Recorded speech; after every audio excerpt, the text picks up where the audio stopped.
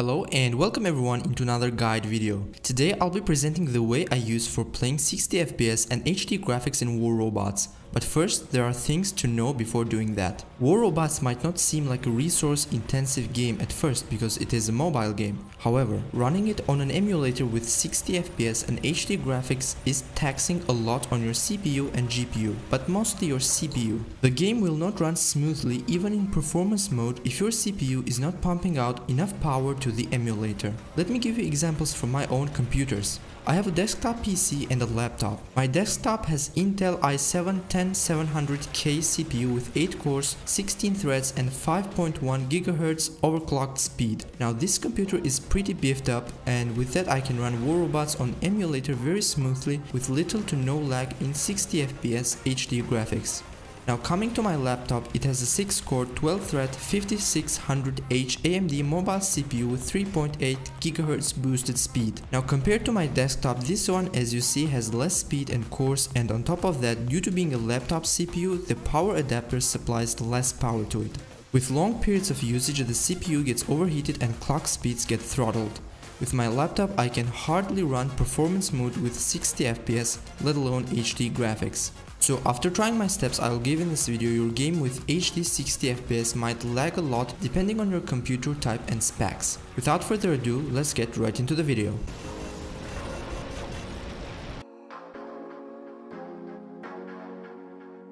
Okay, so there are two methods for enabling HD 60 FPS. The first method is pretty straightforward and doesn't require any third-party apps. Launch your WR game in the emulator firstly. Then go to the settings and select performance and 60 FPS mode. While you are in this mode, go to the HD mode and select that, or download it if you haven't already. Now after relaunching the game, go to the settings tab again. You will see that the game tells you 60 FPS not supported, but despite saying that, your game will be running in HD 60 FPS. You can understand this easily by checking the FPS and smoothness in the hangar, or by going to a custom game in a map like Canyon or Valley. The downside of this method is that you must repeat this process every time you launch the game, and with time it can get very tiring.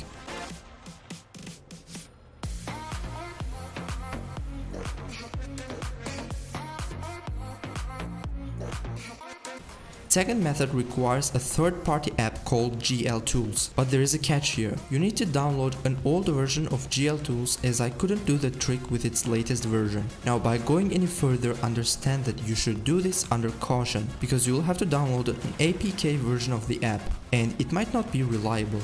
I have scanned it after downloading, but my premium antivirus software wasn't able to detect any type of viruses. But still, do this at your own risk, as I won't claim any responsibility if you encounter any problems. Alright, with that out of the way, let's move on. You need to go to Google and search for GL Tools 4.01 version and download it. I won't give any links because, like I said, I don't trust these sources, but it's easy and a very straightforward process. Before launching GL Tools, you need to make sure that your emulator has root option enabled. This is also a straightforward process on LDPlayer, which is the emulator I'm using and the one that I highly recommend downloading. I have download links for LDPlayer down below. Make sure to download it using that link. On LDPlayer, coming to the settings and then other settings, go to the root option, check enable, then save settings. Now your emulator is ready to open the GL Tools. If you want to know my advanced and game settings on LDPlayer, I have a detailed video on that as well. We'll be leaving its link down below.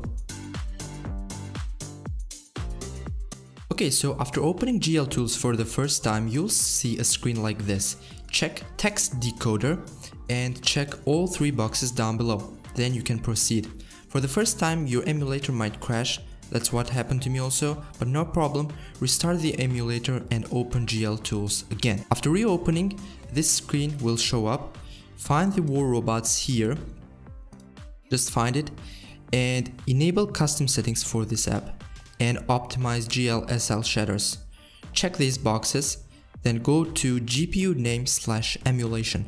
Here, the most important thing to do is use fake GPU info, but we are going to check also use fake CPU/RAM info. We'll come to this later, but this will basically increase the performance of our emulator even more, and War Robots will run in a more optimized way, let's say. Okay, Now we are going to use a template here. We are going to pick Adreno 630, use a template, 4 cores of CPU, use template, RAM 4 gigabytes of RAM. Alright, the CPU and the RAM we picked, like I said, is more about optimizing the war robots, making it more optimized for the emulator to make it run more smoothly. But the most important thing here is the fake GL render, which is the Adreno 630. Okay, let's check that. Now officially War Robots doesn't run HD 60 FPS with this particular graphics card. Now what we are going to do here is simple. Just go here and make it 660, Adreno 660. And War Robots runs HD graphics and 60 FPS with this particular GPU. Click OK. What we basically did here is trick the War Robots app on our emulator to think that we are running this particular GPU, which in fact we are not. But this is all needed to do to run HD 60 FPS. That's basically it. There is no other magic here. After doing these steps, you can close GL Tools and then launch War Robots application. Okay, so we are in Hangar now. Let's go to the settings here and go to the graphics setup. We are still in performance. Let's click high, apply, and then restart. Okay, now we are back in the Hangar. Let's go to the settings. Okay, graphics setup, and as you can see, there we are, high settings, and we can enable, as you see, we can go back and forth between 30 FPS and 60 FPS. Alright, that's basically it, guys. You can enable 60 FPS high graphics easily by using this simple trick with the GL tools. I hope this was helpful. I hope you enjoyed this tutorial guide.